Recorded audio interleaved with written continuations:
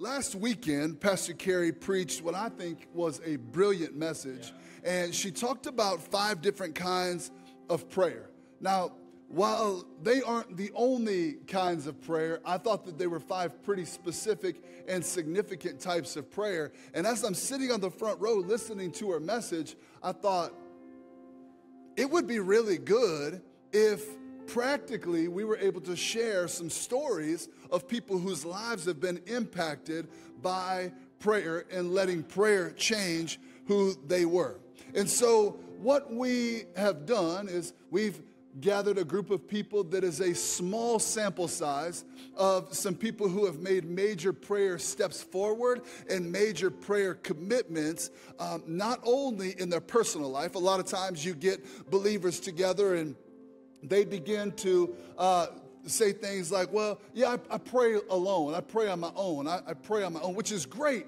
We should all pray on our own. That's a biblical thing to do. Jesus often got away in an isolated place to pray by himself. But we should also pray corporately. And so this is the major pushback that I get often as we have corporate prayer gatherings is, well, I like to pray at home, or why can't I pray at home? You can and you should like to pray at home. However, you should also like to pray with the people of God. Because here's what personal prayer does for you is it moves you forward toward God.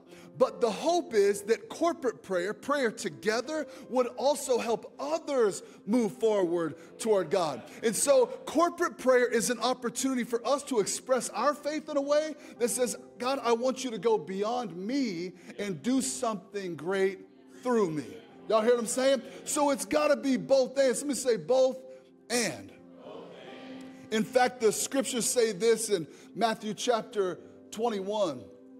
Verses 12 and 13. Jesus entered the temple and he began to drive out all the people buying and selling animals for sacrifice. He knocked over the tables of money changers and the chairs of those selling the doves. So what these guys were doing was they were going to church. They were going to the temple for their own personal benefit alone. Now, we don't buy and sell doves or animals to sacrifice anymore. But what we do is we come to consume on the worship. We come to consume on the word. We come to get what's ours so we can take it and be filled up for the week. Praise God. That's fantastic. However, if that is your intent alone and it's not to be a contributor also, then you're missing part of the kingdom that God wants you to have. And I believe that it's that type of desire, that type of fire, that type of passion is only born in a place of prayer. But if I only ever pray in and with myself to God, then I'm only ever thinking in and of myself about God. It's a great opportunity to come together to pray corporately as well. Let's go on to say, Jesus told them, the scriptures declare my temple or my house, the place where we gather, will be called a house of prayer, but you've turned it into a den of thieves.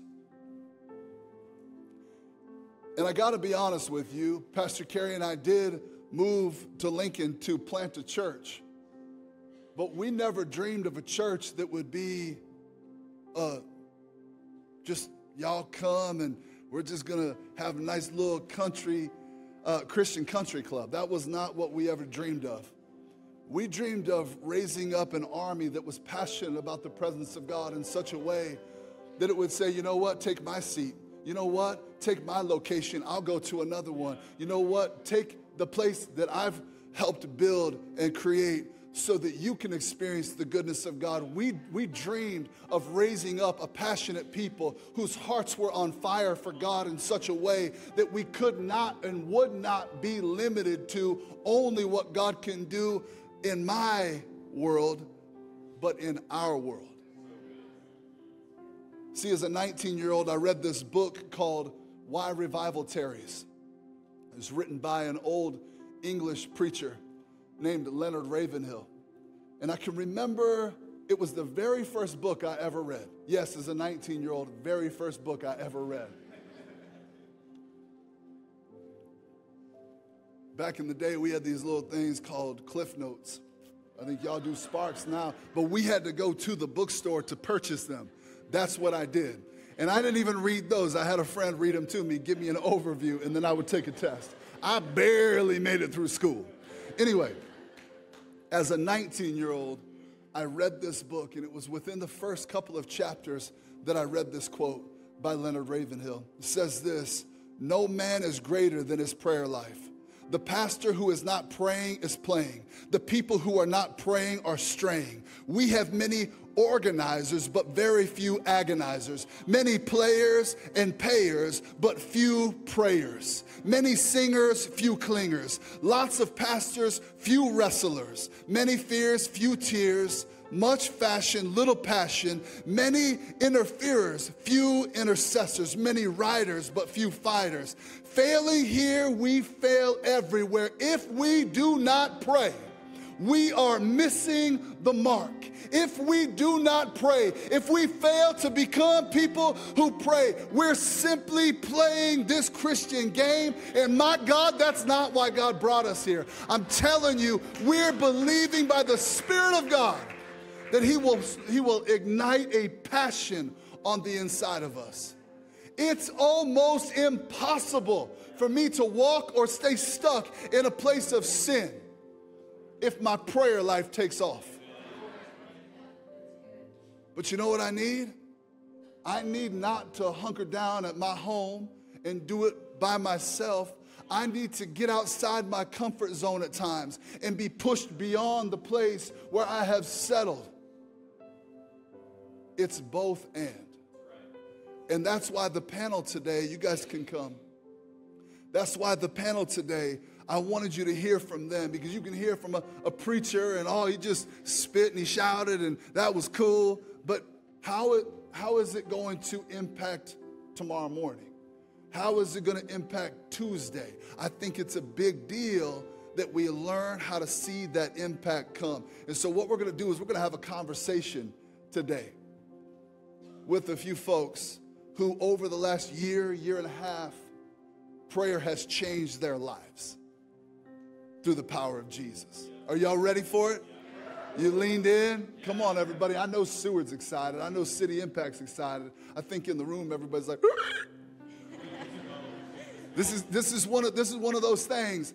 When I was 19 years old and I read that quote, a hush came over my life just like came over this room. Because I knew that I had some growth out ahead of me. Father, we love you. We're so grateful for the wonderful opportunity we have today, God, to be in your presence. We don't take it lightly. It's a big deal. We pray today that by the power of your Holy Spirit, you would lead us, you would guide us, you would show us Jesus like we've never seen him before. Because we believe that it's upon revelation of who Jesus is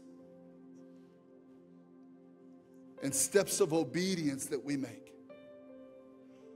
that you'll grow and establish our lives.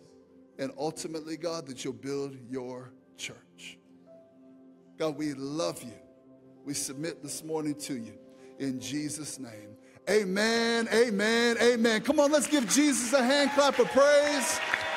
Turn to somebody next to you, give them a knuckle bump and let them know, I'm glad you're here today.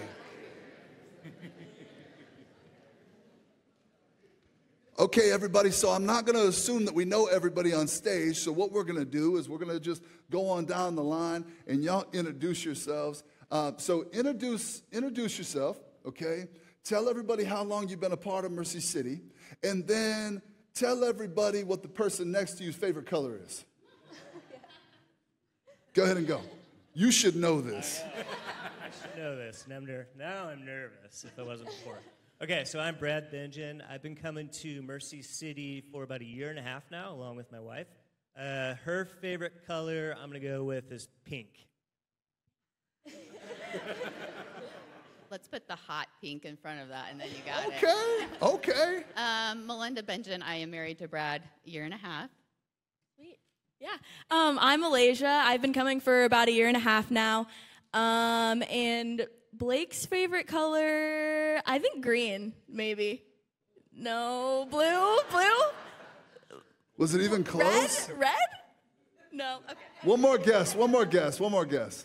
Orange. You went with the weirdest colors ever. I am Blake Allen. I have been coming here with my wife for 4 years. And I'm going to say Elijah's favorite color is blue. No. Oh, man. So everybody was wrong, even the married couple, everybody. How many of y'all know there's hope for you? If they get those wrong, there's hope for you. So, guys, Brad and Melinda, we're going to start with you guys. Talk to us, because I want everybody to understand, we've all got different church backgrounds. So prayer is not about a church background type of thing, okay? It's about, okay, what am I willing to allow the grace of God to work in me right now, okay? We've all got different backgrounds, so we're going to talk around the circle about our church backgrounds. So you guys kind of start there. Yeah, so I grew up in a church. I grew up in a small town here in Nebraska. Attended a Lutheran church. Was baptized, confirmed, did Sunday school and all that. Then I came here for college. Didn't go to church very much in college, going to be honest. Early adult years, though, we kind of bounced around, tried to find a church home. Went to a few churches in this area before finding Mercy City. Yeah, and my background is that I came from a rural, small-town church and went to Sunday school every week, attended church, went to camp, Christian camps and things, and my story is very similar to Brad's with, since we're a couple, we just, bopped around a lot in our adulthood and before coming here. Sweet. I had no church background at all. I had maybe gone to church a handful of times as a kid, but that's all. We wouldn't talk about it or anything, and I had no idea what church was. And even that church that I did go to, it was completely different than Mercy City, so I really had no background or anything coming in. So I was raised in a Baptist church, and went there, was pretty involved and active up through high school. College, moved, and went to a few churches, never really found a church. Found some church groups that really stuck. And then through 20s and into my 30s, just kind of dabbled here and there. Again, never really finding anything that I would call home. Awesome. And again, I think it's important that we see different backgrounds, different people, different things, different experiences. But God's brought us to this place, and there's a reason why. There's a reason why. There's a reason why. There's a reason why. There's a reason why. Okay? So guys, talk to us about this. And Blake, we'll go ahead. We'll start with you. Talk about how you would have defined prayer as you grew up, those years you just described, you just experienced. How would you have defined prayer and throughout the course of your life, and how has that kind of changed a little bit? Take 45 seconds and tell us that. So, up until recently, personal prayer was non-existent. That was something that Pastor Bill did. It was something that parents did, prior to a meal. It was for somebody who was leading, not for me. Who can relate to that, everybody? You don't have to raise your hand, but who can? I just saw a bunch of hands okay, you can raise your hand if you want to, I guess. So keep going, Blake. Yeah, and honestly, since coming to Mercy City, realized that it has become not just part of my daily life, but almost something that I will end up going, oh man, I'm actually in the middle of prayer right now. It's just something that it's so natural. I just do it constantly. That's great. That's great. Elijah, let's jump to you. Okay, yeah, coming from no church background, the only prayer I knew was, God is great, God is good, let us thank him for our food, amen. Boom, that's a good prayer, everybody. That's all I knew. And my you got to start somewhere. Come on, it was great. We would race. We would see who could say it the fastest, so that was fun. But I quickly learned coming to Tuesday morning prayer, it's long. We're here for 45 minutes. We're praying the whole time. Like, you got to find stuff to say other than God is good and God is great. So the first Tuesday morning, did you just say that over and over and over? Good. God is good. He's great. Thank you for my food. Yes. But yeah, now I know that it's just an ongoing conversation. I'll like start praying, do something. I'm like, oh yeah, wait, back to that. Thank you, Jesus, you know? So it's ongoing, intentional, and it really is just a conversation with Jesus, and it's great. Yeah. That's awesome. Yeah, so prayer to me was just like the pastor praying in church and not having any, like we didn't pray, like the pastor prayed, and then we said a ritual prayer. And then my parents would pray over meal times and things before. Malaysia and I actually have the same prayer. And ironically we would also race to see who gets done first so we could eat. You can't be letting the food get cold. Yeah, you know what I mean? No. And then just coming to prayer and to huddle, we were challenged to pray together. And I had just a member of the church grab me, and I was like, I don't know how to do this. I've never prayed out loud before. And so she said she got me. She prayed, and it was really impactful. And she said, just go home and pray. Just go home and pray out loud, and that changed my life. So you just went home and prayed out loud? Yeah, just practice. Talk to us about what that looked like. What did that look like? Because I think that a lot of people in our rooms would say the same thing. We've seen that for 10 years now. We encourage people to pray out loud, and everybody goes, you know, so like, what did that look like when you went home and you're like, okay, I'll pray out loud? Did you say, Brad, we're praying out loud, let's go? Like, was it like that? Well, we have different routines in our world. So I'm a morning person, Brad's not. But so I just did it by myself. I just woke up and I'm like, okay, I've been encouraged to pray out loud. So I found a place in my house that I could pray out loud without waking anybody else up in our house. And the first time I did it, there was like words that I was making up. Like it was a mumble jumble almost at first. And then God really started speaking to me and bringing me the words that I needed to pray when I just like opened up my heart to him. That's amazing. That's amazing. Yeah. That's awesome. Come on, everybody. That's so good. Okay, so I wanna ask you one more question. Okay. Did you feel like a weirdo at first? Yeah, it was super uncomfortable. Like I get to do this. Like I get to have this relationship. Like I get to do it. And so it was really awkward and uncomfortable at first. And then you just keep doing it. But you keep going. You keep going. Doing it. Keep going. Keep taking that step forward. Keep taking, like the first time, it's going to be awkward. The next step is going to be less awkward. And then like I'm just excited about where this is leading me to. That's so good. I love it. Okay, Brad, talk to us about prayer. How would you define prayer throughout the course of your life? What changes has it taken? You know, how has it changed? Gotten better, worse? Sure. Yeah, I mean, early on in life, it was very much like what Melinda said. Prayer was really just like a ritual. Honestly, I would only pray at church for the most part. And usually it was the pastor leading the prayer. I mean, I didn't pray out loud. I wasn't praying with others. Maybe the Sunday school teacher did, and it was like the same prayers at the same time during worship. So it was very, very much a ritual. There were rare instances where I would pray to myself, but it was always in my head. And it was because I needed something. So when I would pray, it was almost like a negotiation. Like, God, if you give me this, I will do that. And who's ever prayed that prayer before? Come on, man. I used to pray that, man. That was my that was my go-to prayer as a teenager. Yeah. God, if you will, I'll stop. I promise. Right. So that was kind of early on and things like that. You know, since coming to Mercy City and since going to Tuesday morning prayer, it's been more part of my daily life. So just making it something that I do more often, making it more intentional, making it a conversation versus a negotiation, and that's just been a game changer. Boom. That's good right there, y'all. That's good. Y'all, I'd be taking a few little notes if I were you. Just saying. Just saying.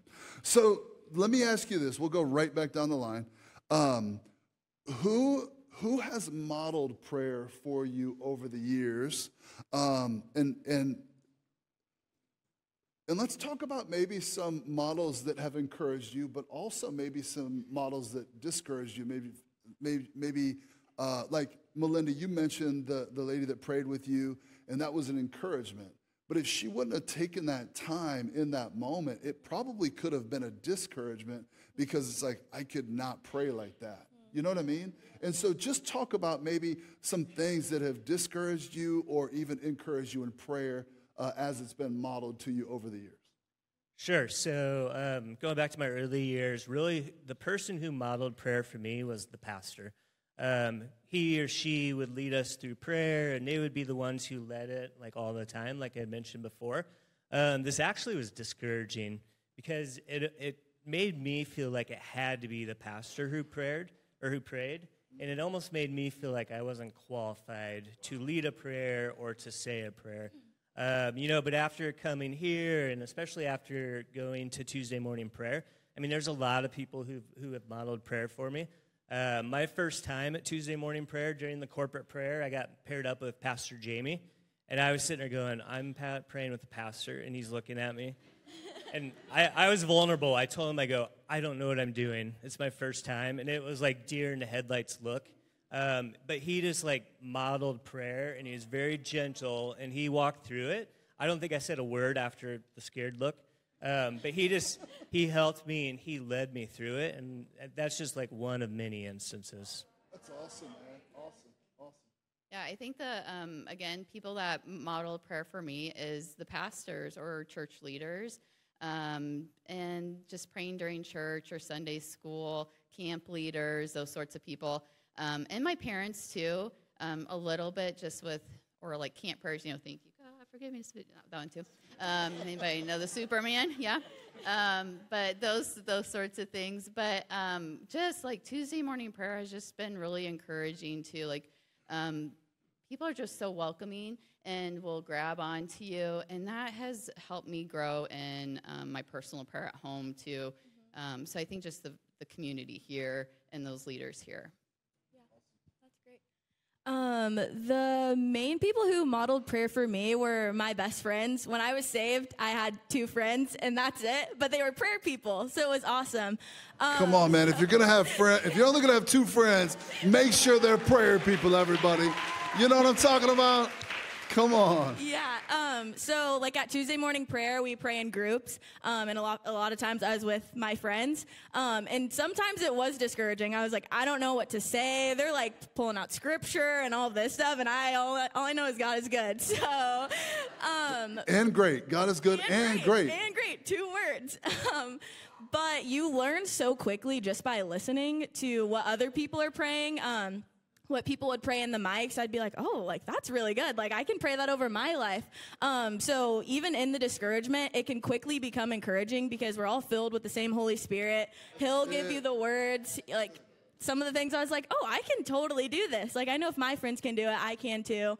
And God isn't withholding anything from me. So yeah, just continuing to listen to others and doing it on my own and applying it really changed it for me. That's beautiful. I think what Elijah said is key for anybody who's young in their prayer life.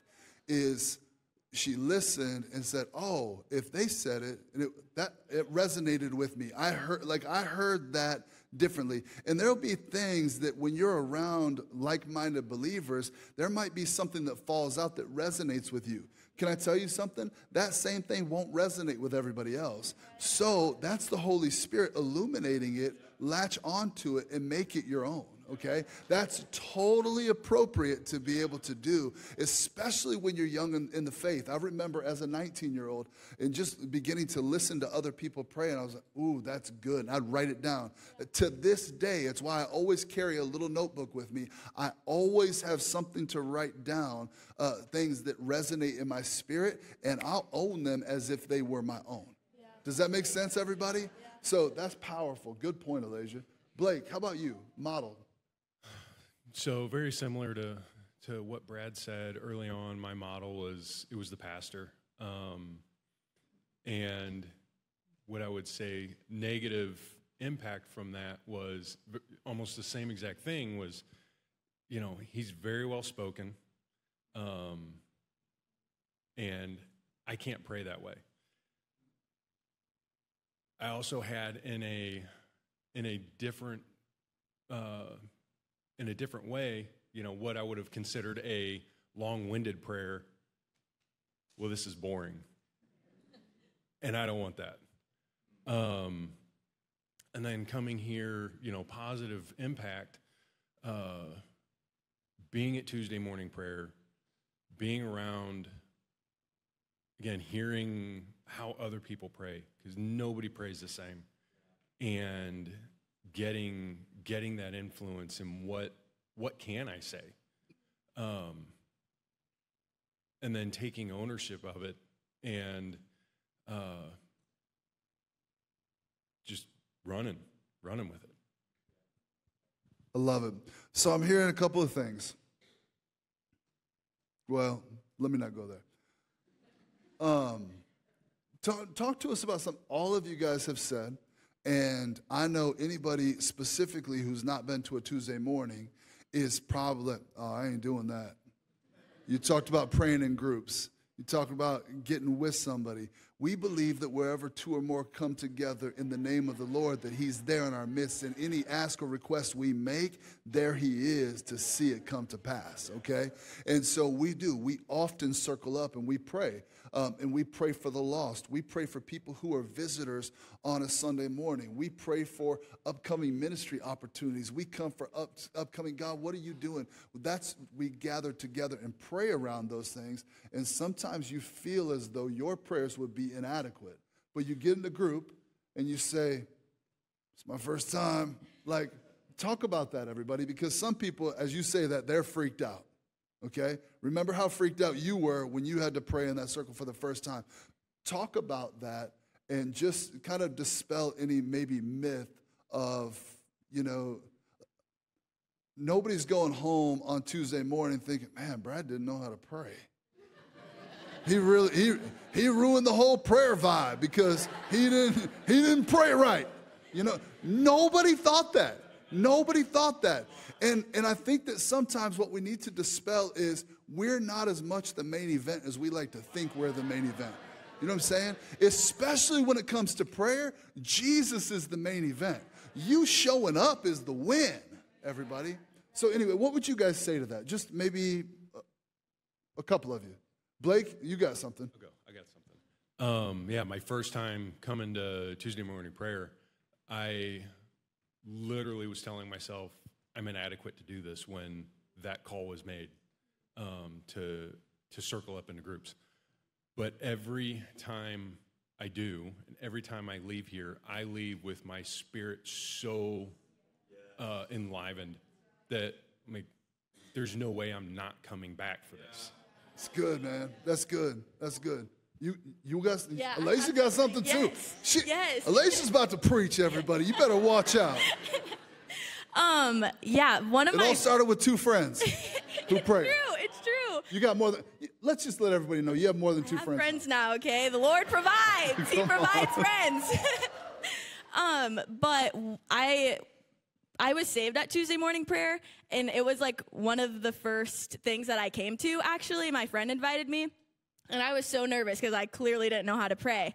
And she said, going off of what Pastor Matt was saying, she was like, no one is like focused on what you're doing. Like it might seem like people, whatever, but no one's looking at you. Like everyone's in their own, prayer thing and just talking to Jesus. So no one is looking at you or judging you. And like we're so welcoming and inviting, like everyone's so happy to be there. And I specifically have a moment where we're praying in a group and I just didn't know what to say. Like I was like, I don't know how to pray for this. And I kind of like stuttered and they're just like, you got it. Like it doesn't have to be long. Like they literally encouraged me in the middle of our prayer circle. So we're really just here for you. Like we all have our like first time. We remember when we didn't know how to pray. So we're just there to encourage people and help them grow. So yeah. I love it. Brad, you got something. I got one. So this happened just a few months ago, and I'm still learning. Just like Pastor Carey said last week, I mean, I mess up. It's messy. It's not always the prettiest thing, but a couple months ago, I prayed with, when it was time to come together with the group, I was praying with the group, but as I joined that group, I was like, oh, man, this guy's on the prayer team. I was like, oh, no. I was like, I recognize him. Oh, boy. Anyways, we prayed, and it was like the words just came to me, and it was kind of like, I don't know where these words are coming from, but they're coming to me. We got done, and that guy like patted me on the back, and he goes, "That was great, man." And I told Melinda afterwards, I'm like, oh, "That was awesome." Come on, man. Come on. Give it up for Brad. That was awesome. So let's do this. Let's shift gears real quick because I want to hear this before we close. A significant prayer moment or prayer season for you. Significant prayer moment. Like in the course of this, okay, all of you have experienced some prayer change and prayer looks differently. So what was the moment where it was like, oh, this is it, right? Talk about it. Yeah, so prayer and fasting in January. Brad and I sit down every year and go do New Year's goals. And this was one of the things I was going to work on. This is the thing I had to do this year is go through prayer and fasting in January and try and be as consistent as I can. And it was just like my life, like I invited God into my life. I had never done that before. It was just more of a transactional. I invited him into my life. I invited him to be my friend. I invited him and told him, use me, I trust you. Yeah. And I have 4 kids, and man, do I hold those kids tight. And it was like a release and just like a warm hug over me. I don't know how else to explain it, but I knew that God had me and had my kids, and I could trust him and that he could use me. He could use me, and that invite was really important. And that word today has been coming into my mind. Invite God into your life. That's so good. So, yeah, so it's just really impactful. And so much so that somebody talked to me about it and was like, I sensed something different about you. And it was somebody that I hadn't shared this with. That's awesome. Yeah. Awesome. Alasia. Yeah, my most impactful like prayer moment that has honestly built my prayer life was I was saved at Tuesday morning prayer actually. So it was my first time coming to prayer, didn't know what I was doing. And Jesus just completely like changed my life one time at Tuesday morning prayer. And it was that moment that I realized how powerful prayer is. And after a couple of my friends actually came and prayed for me and just solidified already what the Lord had spoken to me specifically. And it was just the sweetest thing. Like in one moment, Jesus met me when I didn't know what I was doing, didn't know what I was saying. I was just crying out to him. And it was just really cool. And I feel like I remember that often, like a lot now. I'm like, it's crazy that I had no idea what I was doing, and Jesus still loved me and was there for me. And now as I continue to show up, he still loves me just the same. So Awesome. Okay, so Blake, as we're wrapping up, if there was one piece of advice you could give somebody that's like, I don't know, this prayer deal, because again, it's both, everybody. It's not just personal prayer, it's also corporate prayer. How do we make that part of the rhythm of our lives? You know what I mean? So what would you encourage somebody to start? Start prayer. I mean, personally, yes. Corporately, yes. What would you encourage people? I mean, one, start. But so often early on, I didn't know what to say. And so I would say, I would invite the Holy Spirit to give me the words, what do you want me to pray for? That's great. And he would, every time. That's great. Still does. That's great. I love it. Simple. It does not have, we don't have to overthink it, everybody. We overthink prayer. Prayer is not done in here. Prayer is done from here. Don't get caught here. This is what our culture tries to convince us. Melinda, let's end with you. What would you encourage somebody to do? Yeah, I would just encourage you to create a space in your home to pray.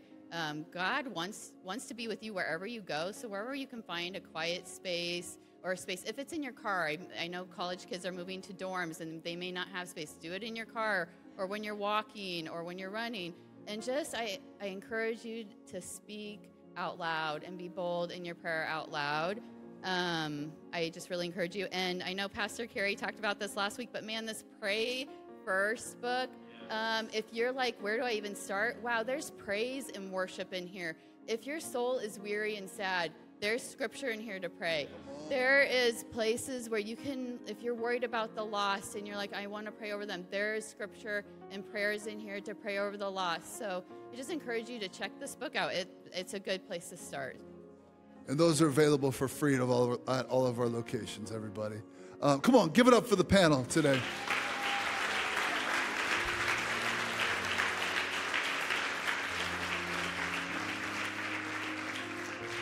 I'm just going to tell you the God's honest truth. The God's honest truth. I don't care if we grow this church one more person if we don't become or grow into people of prayer. It just doesn't matter. I also happen to know that as we become people of prayer more and more, that God can't help but bring more people that can also have that experience like, hey man, just start. Like, just start from where you are. Start here. Start now. Just start. And I know that'll be a byproduct of people who are becoming passionate about prayer. I just wonder if, as God, I just trust that God is speaking to everybody. What's your next step in prayer? I would just challenge you, write it down, type it in a little note on your phone. What's my next step in prayer? And then can I challenge you? Just say yes to that every day until God gives you a next step. And then say yes to that every day until God gives you a next step. Does that make sense? Come on, let me pray for you. Father, thank you for every single person under the sound of my voice. Father, at every location, I pray that we would be burned with the fire from heaven, ignited with passion to pursue your presence in a place of prayer. Oh my God, let us be people who value prayer. Don't just talk about prayer, but actually pray. Who don't just think about things, but pray about things. Who don't worry about things, but pray about things. God, let us be people who are stirred with the passion from heaven, that we might say yes to every next step that you place in front of us. Father, so that our lives can be transformed and changed, but even more, so that others can be transformed and changed as well. God, we choose to be people who say yes. If you're one of those people who choose to say yes to that next step, would you just stand up on your feet and worship together? Come on, let's say yes in Jesus' name. Thank you so much for watching this week's message. Our vision at Mercy City is to connect people to the heart of God and to the house of God, and that includes you. We have some amazing next steps that we want to walk you through to discover all that God has for your life. Visit our website, Mercycity.church, and click on Next Steps under the Connect dropdown. If you would like to receive prayer, please email us at pastors@mercycity.church. We love you and can't wait to see you in person next week.